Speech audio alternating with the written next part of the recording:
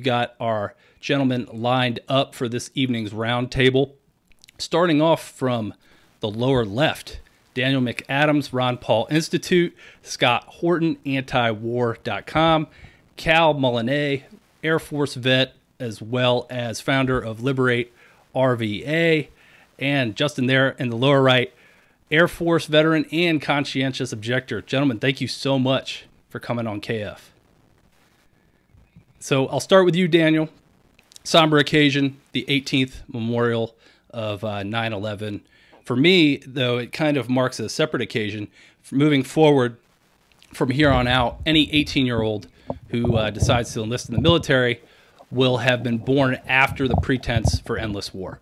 So I want to kind of get your thoughts on the cost of war, the financial, the humanitarian, the psychological costs that Americans have endured over the last almost 18 years. Well, you know, to start out, it is the anniversary, and it's really odd when I think back to it, because I was literally there. I felt the impact at the Pentagon. I lived about a half a mile away. We were on the top floor of our condo, and we have a skylight. So when the airplane roared overhead, it literally darkened our apartment for a brief period, for a brief second, and I could hear the engines revving at absolutely full speed. And I knew something was really very wrong. I thought it was a rocket or some kind of bomb, and I felt it hitting. And we went and looked out the bathroom window, and we saw a huge cloud of smoke. And we went over by the Pentagon Row on a hill and watched the Pentagon burn. So it is very poignant for me personally and for my family. My son was just about a year and a half old at the time. And now, as you very well point out, he is of military age, although he won't be going into the military as long as I'm breathing, unfortunately. But the cost of war is an important thing. And the first thing I do when I think about the cost of war is I get pragmatic, and I go to the Brown University's Watson Institute and their project on the cost of war. And I don't want to steal anyone's thunder, but let's throw out a couple of statistics from their very excellent work. $5.9 trillion spent through November of 2018 on the post 9/11 wars. Direct death toll, 480,000 as of November 2018. 244,000 civilians directly killed by this war. 21 million refugees have been made. The U.S. military is active in counterterror operations in 80 countries worldwide. This is where we sit 18 years after 9/11. Scott, your reaction to Daniel's observations? Yeah, well, you know, I mean, I think the most important points here are, first of all, that America started it. And the major myth undermining this whole thing is just like in the TV footage, that the attack came out of the clear blue sky. And so, you know, it's open to interpretation. But the real truth is, and I think most people know this who know really anything about foreign policy at all, they know this, but maybe just don't hear it put together like this very simply, that Jimmy Carter and Ronald Reagan backed these guys. Then Bush Sr. and Bill Clinton betrayed them. In fact, Bill Clinton kept backing them the whole time he was betraying them too. And they attacked us all through the 1990s, starting at the first World Trade Center attack and all through the 90s. And they made very clear that, first of all, their motivation was American combat forces stationed in Saudi Arabia in order to bomb and blockade Iraq in the endless Iraq War 1.5 of the later Bush Sr. years and through the entire Bill Clinton years, and American support for Israel, as well as American support for all the dictators in the region, keeping them out of power. And that was why they attacked us. And then the strategy was to give George Bush and Dick Cheney a crisis to exploit. They saw Bush as the perfect mark.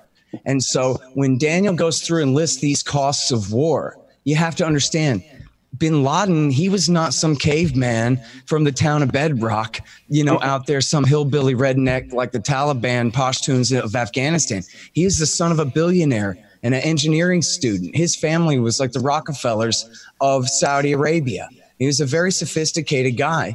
And what he said over and over again before the September 11th attack, leading up to the September 11th attack, was, we are going to do to you what you helped us do to the Soviet Union in Afghanistan in the Reagan years. We're going to bog you down and bleed you to bankruptcy and force your empire out of our part of the world the hard way, because that's the only way you'll learn, just like the USSR. And we're going to break you. And so, hey, got to break a few eggs to make an omelet was essentially bin Laden's point of view, that however many Afghans had to die or other Middle Easterners and Muslims had to die in this war, they'll all go to heaven anyway if they're true believers. Oh, well. But over the long haul, it'll break the American empire, and the price, as Madeleine Albright would say, would be worth it. And so here we are 20 years into the Americans playing exactly into bin Laden's script. And again, and I want to be clear, because that's not to say that they're fools and that bin Laden just hoodwinked them. It's that they are sick, evil, criminal, murderer, exploiters of tragedy who would, just as bin Laden said, take every opportunity to get away with everything they could, and no one would benefit except them and a few politically connected corporations at the expense of the people of the Middle East and the people of the United States of America. And so all those costs of war is essentially this self-inflicted wound that you could say, you know, I don't want to say he tricked Bush into giving America, but that he gave America, he's like Jack Kevorkian, here's everything you need to kill yourself in one big murder-suicide attack, America, just like Al-Qaeda, and take yourself out on the way. Kal, if you didn't feel the way Scott feels right now, you probably never would have joined the Air Force. You know, what prompted you to do that, and what do you think about it now, you know, that you're a true libertarian? Well, I joined 1 year after the attacks. I was in high school, and I guess I felt a sense of duty to do it. The whole Starship Troopers sort of thing. And I guess in a lot of the ways, Scott is right. In some of the ways, I think we have been tricked into procuring some of these costs. I mean, there has been this White House briefing in terms of like the Taliban offering Osama bin Laden, saying we have him. You know, if you have the evidence, we'll put him up to a third impartial court to look at this, the evidence against that and weigh it. And they offered it to give him up twice. And this is during the when the bombings were starting to occur. And you could see then that during that White House briefing where they didn't want to answer that question, that this didn't really particularly had much to do anymore with Osama bin Laden. There's a lot more nefarious plans at bay here. Interestingly, though, in the military, probably like in the third year in, that a lot of my fellow, I guess, veterans now were looking into a lot of these 9/11 conspiracies, documentaries, and a lot of this stuff started making them question what they're doing in the military. Started to question the government, like could the government be hiding stuff from them? Could they have been, in a way, of course, you know, those were hijackers. Those were from the Middle East, Saudi Arabia, most of them. They did do those things, but are there a possibility of there being some assistance along the way of letting that happen? Much like Japan did do those things at Pearl Harbor, but was there much of a way of assistance of like pushing out your aircraft carriers and knowing ahead of time that these attacks were imminent and incoming, and in a way to kind of get into a war? And it's so much what we've seen so far in the past that the government has done that before. Why wouldn't it also continue the same pattern of behavior to trick us into getting another war in which the cost has been incalculable? Incalculable is right. Juston Pavonis, thanks for joining us. I've had the privilege of hearing your wife speak at probably the first Ron Paul event in the swamp here. Yeah, here in the swamp. So just for the viewers and listeners who don't know you, explain your story and how you've come to be where you are today. Right, yeah, so my name's Juston Pavonis. My wife and I were Air Force officers. We were F-15E for myself and U-28 for Jessica pilots. Both went to the academy, and we got out after about 10 years. After about a year-long process going through the conscientious-objector process, we ended up actually not being accepted as COs because my beliefs are moral and they didn't qualify under a religious exemption. So I guess it's a little bit tougher if you're agnostic. But anyway, we ended up getting out administratively, thank God, after a pretty long struggle in the military. And then Jess and I have just been working as entrepreneurs for the last 5 years, trying to make up for some of the malinvestment that we made in our earlier days. Unfortunately, working for the state in its ridiculous and completely unnecessary wars of aggression. And so we're trying to make up for lost time by growing food and building houses and selling houses and doing things that people actually need in the real world. So that's our background. We live in the Bay Area, San Francisco now, and yeah, we're just trying to spread the good word about liberty and peace and being decent to your fellow human being. That's a great way to put it, you know, using an Austrian term like malinvestment to refer to your career in the military. Daniel, you know, you deal with this every day. I'm sure you've met a lot of people along the way, maybe even managed to convert some folks. But just talk about some of the humanitarian and psychological impact that you've seen as a result of these endless wars. I mean, it's just not only a tragedy. I mean, I've got a very good friend who lost his brother over in Iraq. But even if folks are able to make it back, they're damaged permanently for life. I was watching a commercial the other night, and you know, Wounded Warrior or something like that. All these guys are missing limbs, and you know, I have a relative who's a boomer, and I said, you know, yep, totally worth it, sarcastically, and they're like, yeah, you know, you're right, and I'm like, no, I was joking. Like, this is a terrible tragedy. So, kind of, you know, if you're talking to somebody out there and you're trying to convey to them just how bad this has been, what do you say? Well, you know, the problem is that American exceptionalism has become kind of a postmodern religion in the United States. It's a religion of self-worship where we believe we've become gods, and it's really destructive. And it's really to carry the metaphor a little further, the ceremony is violence, and it's a damaging and horrific thing. We did a show a few days ago about military suicides, 20 per day, and that's horrible. And it's terrible what a lot of people that have been duped, a lot of good folks who thought they were doing the right thing, who have been propagandized by the mainstream media to believe that they were protecting America. And you can't blame all of these people, although they probably should know better by now. However, you can't blame them for wanting to do what they think is the right thing. And what they do is they get caught up in a horrible global war. The war on terror, we don't talk about that much anymore since the 2018 new U.S. national security strategy just went back to the Cold War and said Russia and China are our new enemies. That old war on terror thing, that's old news. However, as Jim Bovard posted today on Facebook, the war on terror is, you know, the greatest sham of our entire political history. It was used by President Bush to launch a war on Iraq that had absolutely nothing to do with 9/11. It was used by President Obama to fund groups that were directly linked to Al-Qaeda in Libya and Syria.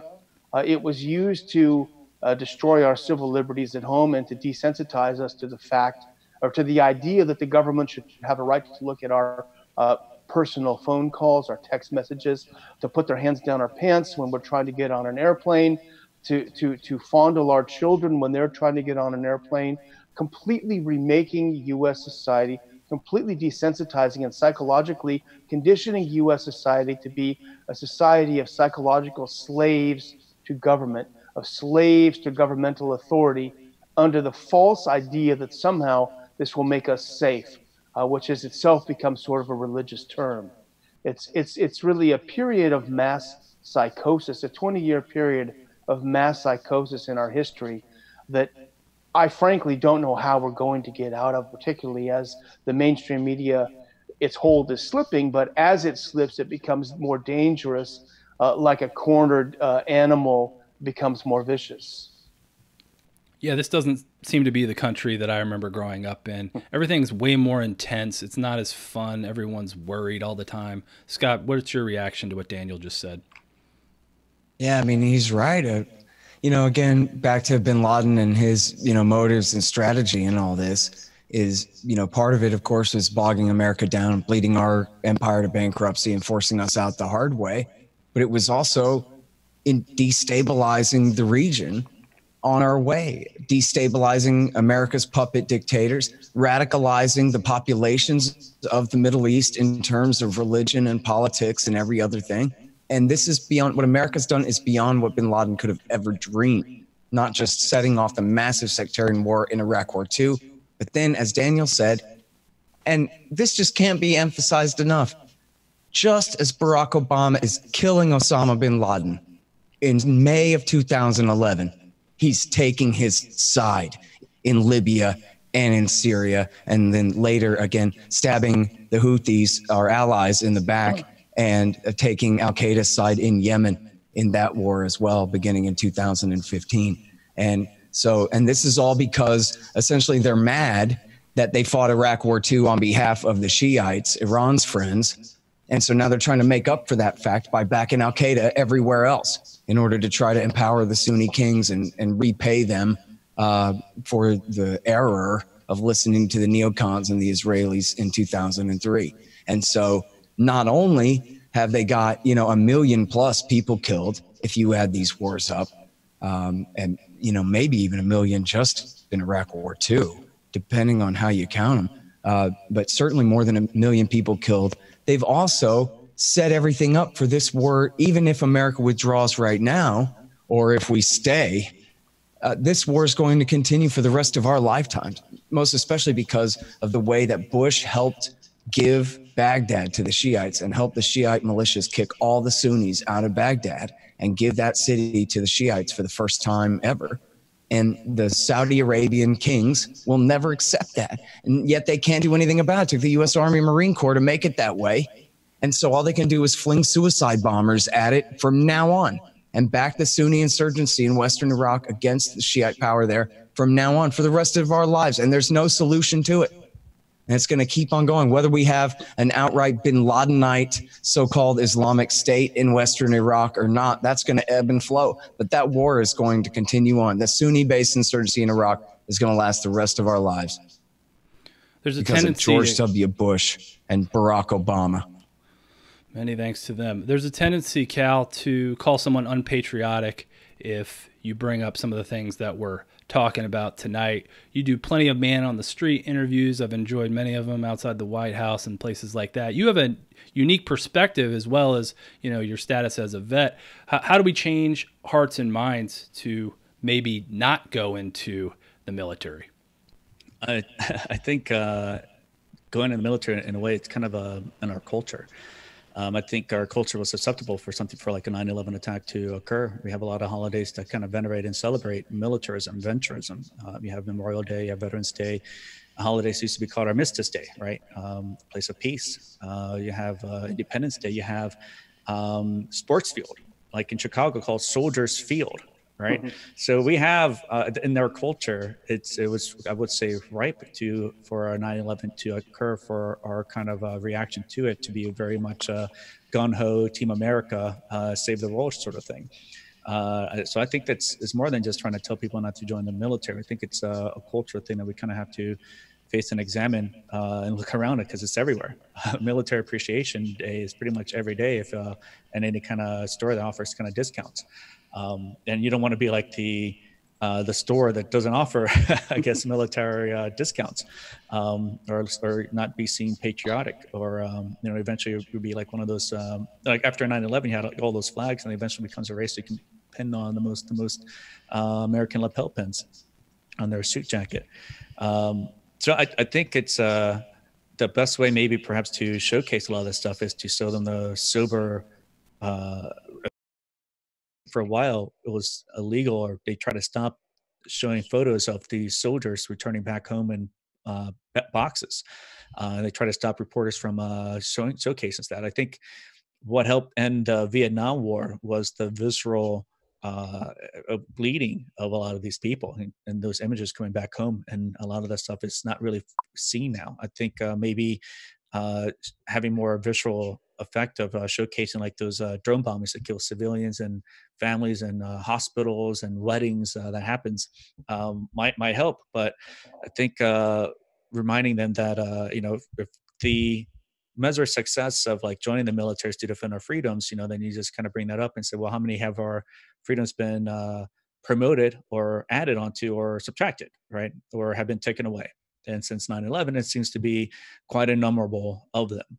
And so you can just kind of put that case to rest, and that is not really defending our freedoms, right? Again, as Daniel McAdams was saying, you just go to an airport and you can see a lot of that already padded away, so to speak. Justin, one thing you and I share in common, I was really proud when I got my letter from the United States Coast Guard Academy saying that I had received an appointment there. And 18 months later, I realized life at sea wasn't for me. So I dropped out. But if I had stayed, I would have been graduating right around the time 9/11 came about.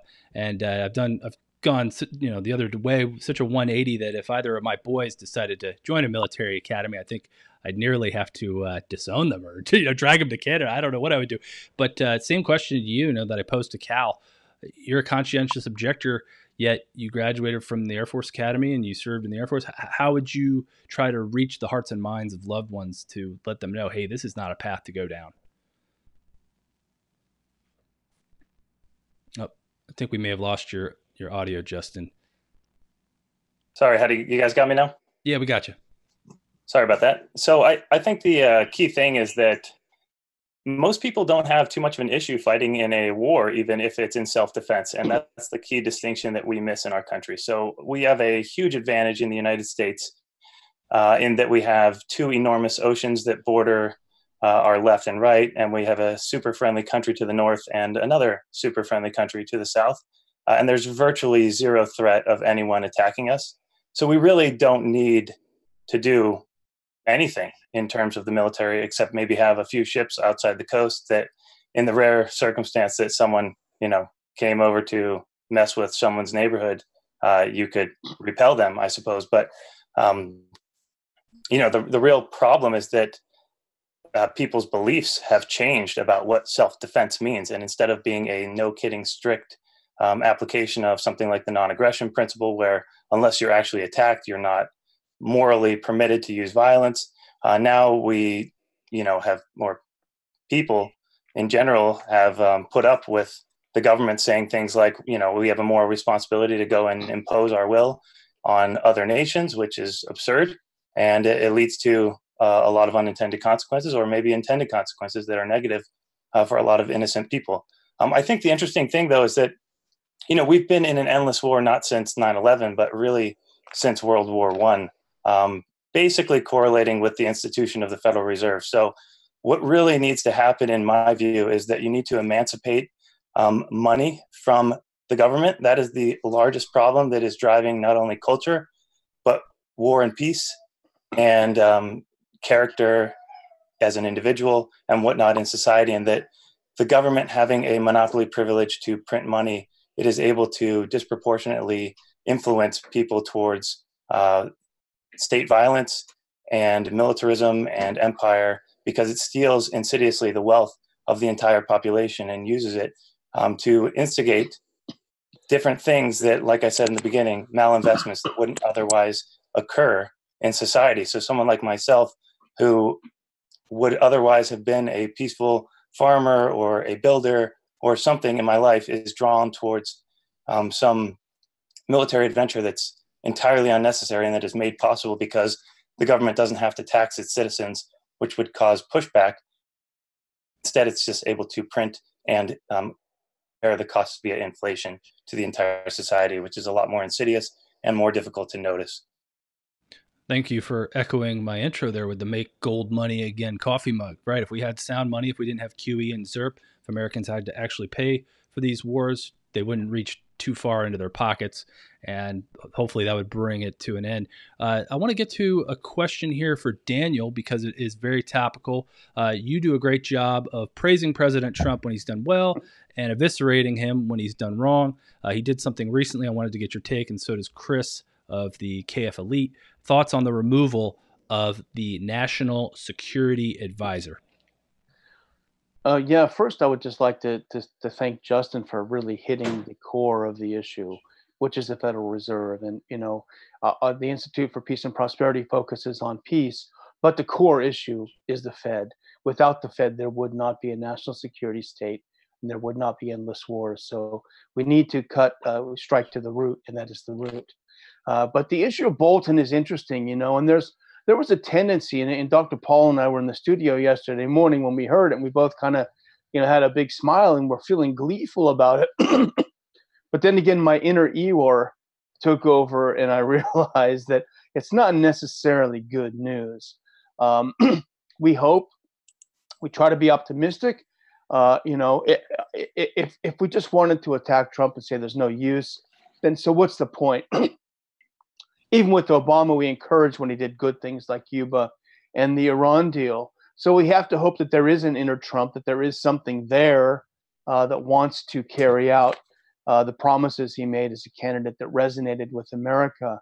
With getting rid of Bolton, well, first of all, can you imagine having someone under you who was at cross purposes with you and actively trying to undermine what you were trying to do? In a business, you'd be gone in a day. There's no question about it.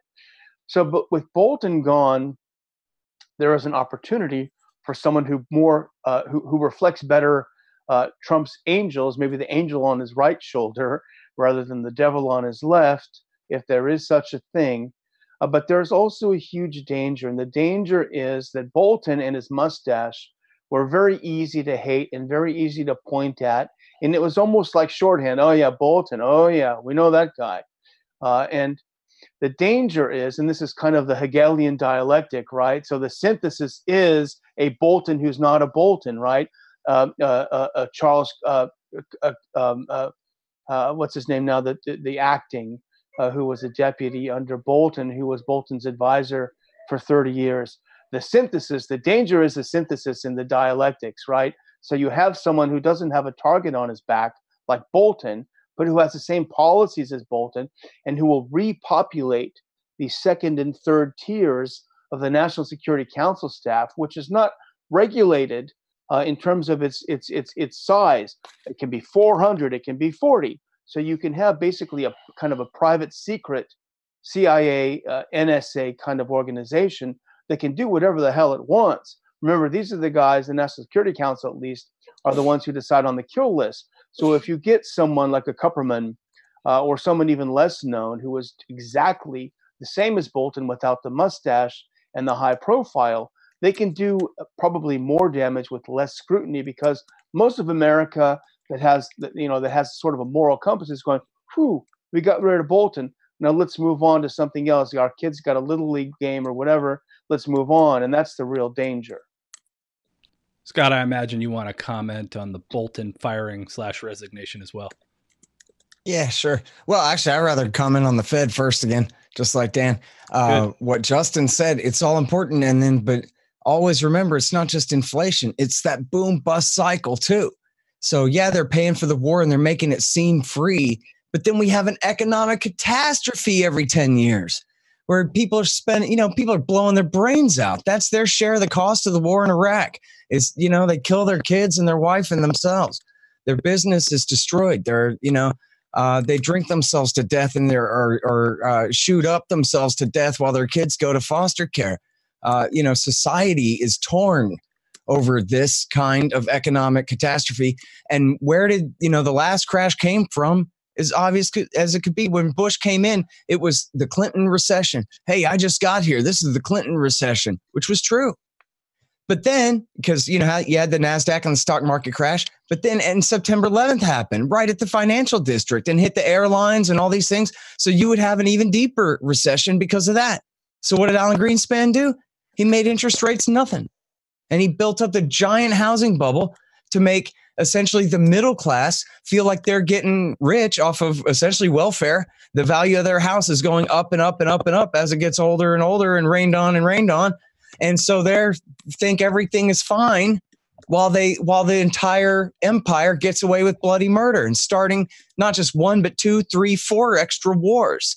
And then they come to find out, they don't really find out. Then they suffer the costs in terms of disruption to their lives, their businesses, their families, and all of these things, and all their time spent in the unemployment line. And that's their cost of the war. And they never find out. And then we do it again, and we do it again, and do it again. So, I just want to echo what both of them are saying about how important it is that, as I think Dan said, they can't, or Justin said, they cannot tax that much. Think if George Bush said, look, okay, Osama got away, but look, we want to go ahead and go to Iraq, okay? And what we're going to do, though, is we're going to raise your taxes. Everybody's going to pay a couple thousand extra this year so that we can go to Iraq. That would have been the end of that.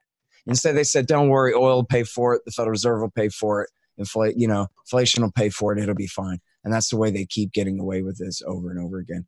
And then as far as Dan saying about the endless list of hawks in line for the national security advisor job, there's no question about it. I mean, in fact, you know, unbeknownst to the president, there's probably one good bench of anti-war right-wingers who are credentialed enough that they could have the job, right? Like you could have Rand Paul for Secretary of State. You could have Jim Webb for Secretary of Defense.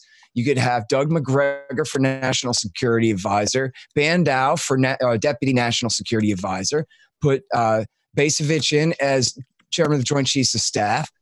You know, get creative. Put in Paul Pillar as the Director of National Intelligence. You know, fine. I'm trying to think of another good CIA guy off the top of my head. Find one more good head, you know, former CIA guy to run the CIA, and then you have a consensus right there. You know. Here are guys, none of whom are left-wingers, none of whom are liberals, none of whom are socialists, none of whom carry any of that baggage. Oh, you can put Stockman in at Treasury. Don't let me leave him out. And here's a bunch of guys who don't want to bomb Iran. Here's a bunch of guys who do want to get the hell out of Somalia. Mr. President, you want out of Somalia? We want out of Somalia. No one disagrees. Let's get out of Somalia. And it's done in a week. And Trump could hire these men. Those names I just rattled off, that's a realistic bench worth of guys. But all it would take would be for Donald Trump to read the national interest. But he doesn't. And so he doesn't know who they are. He's never heard of them. And he's never going to do it. You know? And so we're stuck. It's going to be Kupperman or whoever next. You know, Fred Fleitz or some monster. I do know, and I second all those names. And a shout out to Doug McGregor. Got the chance to hear him speak because Daniel prepared well for this year's RPI conference. And coincidentally, his speech was posted today on the RPI channel. So go over there and check it out. It was an excellent one. We got a question here for you, Kal. I'm glad we're on the topic of the Fed and money. I mean, that's what the show is all about. We got a question from Gene asking about, look, if the dollar continues to get weak and then ultimately loses reserve status, don't you think that could potentially lead to less wars? Well, I want to harp on a moment of silence for John Bolton, of course, and a moment of silence for World Trade Center number 7. You know, never forget that one. And before I go into that question, I guess in terms of well, it kind of ties up into the Fed that we were just talking about as well. The inability to kind of fund a lot of these expeditionary kind of war and terror sort of military campaigns in the Middle East. Yeah, bring back. Get out of the Middle East. Get out of Europe. Why do we still have bases in Germany? Get out of Japan. Why are we still there? I'm sure by now, if we had the unseen, the unbuilt, would have been mech robots, right? But I think some of the unseen costs that a lot of people look at, like even if you get out of the Federal Reserve and go to something that's gold backed, and sometimes it says that you'll inevitably raise the taxes. People will feel that, and people wouldn't want to go to war. Otherwise, lest you become a bankrupt state. And there is a historical precedence for that. You could look at France, for example, in their intervention in the American Revolution. I mean, it's great that they helped out, right? People will say that's great that we won that.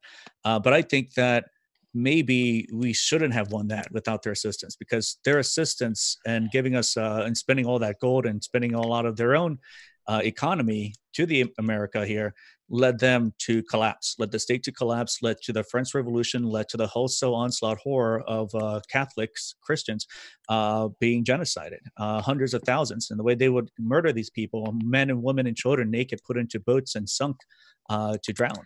And so that's the cost effects of like state intervention, is even if it's not backed by the Federal Reserve.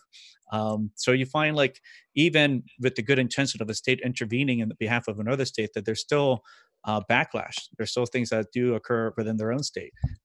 Like the situation in Hong Kong, a lot of them are asking for like Trump to intervene, but I think it's great that they're taking their own mantle and kind of carving out their own destiny without any costs at ourselves, right? Maybe private interests to show them how to 3D print guns, for example, but not at our expense, at our economy with our people here.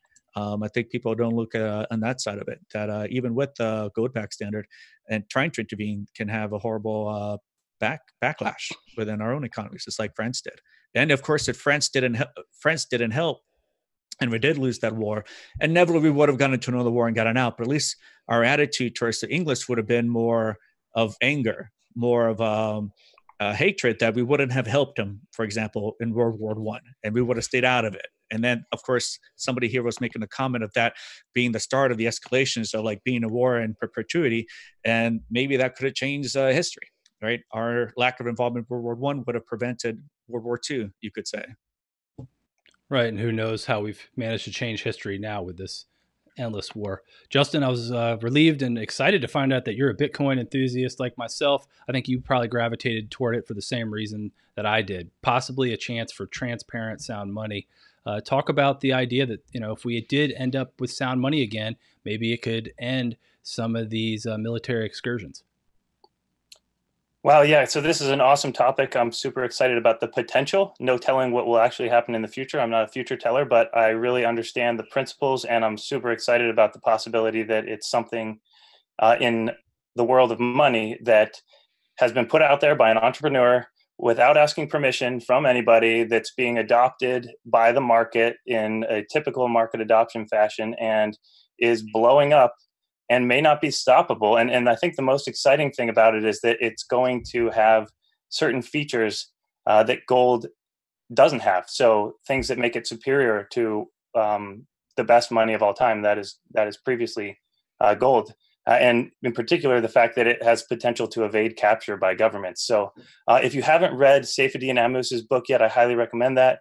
The Bitcoin Standard, it's phenomenal. And he has a very good grasp of Austrian economics, but most importantly, time preference as an individual and how important that is to human society and culture and your own virtue and character as a person. So I'm rooting for Bitcoin. We'll see what happens, no telling, but it is super exciting in that the principles are there. It's digital, so you can use it in the modern era without, the need to send a bunch of payments across oceans that can be extremely expensive. Like if you were to settle payments in gold, that's extremely expensive. Now you're using electricity. So it meets with the modern era, but it also has a limited supply, probably the most important feature. And then all the other important characteristics of money, it's fungible. It's comes out of the market. People are, finding a need for it on its own, not being imposed on someone, as in fiat money. So there's a million things to talk about, and I'm super excited about it. So yeah, let's hope it takes off. And if not, maybe someone else will come up with something even better, and that'll take over. So there's room to be hopeful. I'll second that book for sure. Saifedean, we had him on before. If folks want to dig through the KF archives, they can see his debate with Michael Pinto. People really enjoyed that tremendously. It's all about low time preferences. Good cultures have low time preferences. Dr. Paul says we're going to suffer a moral bankruptcy because most of our citizens have a high time preference, and that moral bankruptcy is going to lead toward our financial bankruptcy. So Daniel, let's wrap it up here. Final thought here on the 18th memorial of 9/11 and where folks can obviously find you if they don't know where you are already. Well, we're at ronpaulinstitute.org. The Ron Paul Liberty Report is broadcast live at noon Eastern Time every Monday through Friday on YouTube, Ron Paul Liberty Report. And we're very happy to have many viewers and readers. I would just go back to the beginning and mention a couple of other things that haven't been mentioned. The moral costs of our wars, we've touched on it a little bit. And as our good friend Jacob Hornberger has written many times, he believes strongly, and I can't disagree with him, that the shootings that we see, the mass shootings, the violence in our society, the hatred, the anger, the street violence is all caught up in a generation at constant war. We've come to believe that violence is the solution to our problems rather than looking inside, and that's a real problem. And finally, the indirect costs of war, which we haven't gone into, and maybe we'll meet again to talk about this, but it's really the sort of the Bastiat thing instead of what. And this happens to hit close to home because I have a son who's an aerospace engineering major in a major university where this is a top major. And if you don't believe that this field of discipline is dominated by the death machine, you're deluding yourself. And we've raised our son with strong values, and he knows that he's not to pursue a career, however lucrative it may be, that results in the advance of the war machine and the destruction of mankind. But imagine if this money, these trillions we spent on war, in something like aerospace engineering and something like transportation, and all of the technologies that could have made our lives better, that could have lifted people from poverty and helped people become self-sufficient, which could have contributed to charities to help those that are less fortunate. If all that money had not been poured into the death machine, into the ridiculous think tanks in Washington, and had been really poured to the betterment of our society, just think where we would be now. And it's really such a tragedy. And I hope that all of us doing our best can try to help turn it around. Scott, your final thought and where folks can find you. Oh, well, I can't do any better than that. I mean, I think that's really right. You look back on the 21st century and, essentially it didn't have to be this way at all. In fact, I think the obvious counterfactual, right, is never even mind Al Gore. But what if you just, instead of having Cheney and Rumsfeld and Wolfowitz and the neocons, what if Bush Jr. had simply just had Colin Powell, his Secretary of State, to be his major counselor on foreign policy? In that case, the terror war would have never happened. I mean, we probably would have had an occupation of Afghanistan, but we would have not gone to Iraq, and none of the rest of these dominoes that have been falling down and all the million people killed and all the chaos spread would never have happened if it had just been Colin Powell calling the shots, which, by the way, he did lie us into war, and he did go along with it and is just as guilty as hell. But I'm just saying it was not his policy. And he certainly was not in the driver's seat on that and would not have recommended it. So in other words, we are just a hair away from living an entirely different reality. The whole 21st century didn't have to be this way at all. And it was all really for nothing, and it should be called off immediately. And that's all I got to say about that. Can we plug your debate with Bill Kristol, or are we not allowed to talk about that yet? Yeah, no, it's fine. In fact, if we're going to do a plug, thanks for saying that word, because I'm going to instead announce that today is the day. I'm furiously refreshing Amazon, back end here thing, because today is the day that my new book is coming out. It's called The Great Ron Paul, The Scott Horton Show Interviews, 2004 through 19. It's the transcripts of 38 interviews I did of Ron Paul this whole time, and including when I was a guest on him and Dan's show, The Liberty Report, a couple years ago, and including my speech that I gave last November, all about the greatness of Ron, is in there too. And it's called The Great Ron Paul. And a friend of mine's wife did a beautiful job. Sarah DeYoung is her name. Did a beautiful job on this pencil sketch of Ron, this charcoal sketch of Ron for the cover art. And it's just great. And wait, let me hit refresh right now. Is it live yet? No, but soon. By the time anyone sees the rerun of this, it'll be up there on Amazon.com. The Great Ron Paul. Check it out. You'll love it. And it's so good. Good deal. Kal, final thought and where folks can find you. Yeah, I mean, there are hidden costs. There's one interesting one that came out recently in terms of, I guess you can see like the unsiness, the things we should have built, the things that the economy should have been better directed at in terms of like not just human, but resources. But there's something that came out that showed that government was holding back cell phone technology for 40 years. Right. I'm sure that could have been very useful by now, you could say, especially seeing the advancement of that kind of technology. But yeah, it doesn't take courage to sign a piece of paper and sign away your life for 4 years. It doesn't take courage to do that, which is why often they kind of go out to high schools and places and kind of trick them to seeing that they're going to see the world and do something awesome. In my case, that wasn't particularly the case. But yeah, when you're in the military, though, and when you're trying to get out, it's interesting that they will sometimes tell you that you don't want to get out. They'll show you a comparison of the cost. Like, here's how much you're making in the military and how much you're getting through the VA and through the to the food, through all these different costs, and they compare to the civilian world, and they try to tell you that there's nothing comparable out there, and your best situation is to re-enlist and stay in. But that's, again, it doesn't take courage to kind of do that. It does take courage to kind of go out there and make your own mark and actually make a living, an honest living, right? And that's not off of tax expense living of other people's backs. And I think that takes courage, and that takes a lot of work to do that. I think that's where a lot of the attention of people who join the military are thinking that's what's going to give them honor or some kind of courage. They go to high schools to get these kids to sign up, right? So that it's not particularly a courageous thing to do. Whereas carving out your own life and being productive, going the private field, is courageous. We can find my stuff at my YouTube site, Kal Molinet, and we'll also have a podcast, Libertarian Crusaders. Kind of like the Hospital Tours, we're kind of helping guide this pilgrimage to the Holy Land. We help guide people, libertarians, to an order society. Yep, that's a great show. I got the link for you, your YouTube channel there in the description box below. Juston Pavonis, final thought, and where folks can find you if you want to be found. Maybe you don't want to be found with farming and things like that. You're too busy. Yeah. So first, if I can, while I have the platform, I just would love to plug selective objection as a thing that we should all support. It's super important. So just like Scott mentioned, that taxes create a resistance vis-a-vis money printing, i.e. someone in government has to say, hey, we want to go to this war. Will you give us $5,000?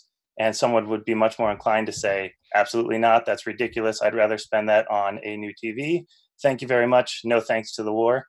Just like that, it would be super, super helpful for the cause of peace if soldiers were allowed to say, no thanks. This war sucks. I'm not interested in fighting. I don't believe in this particular war. This war is dumb.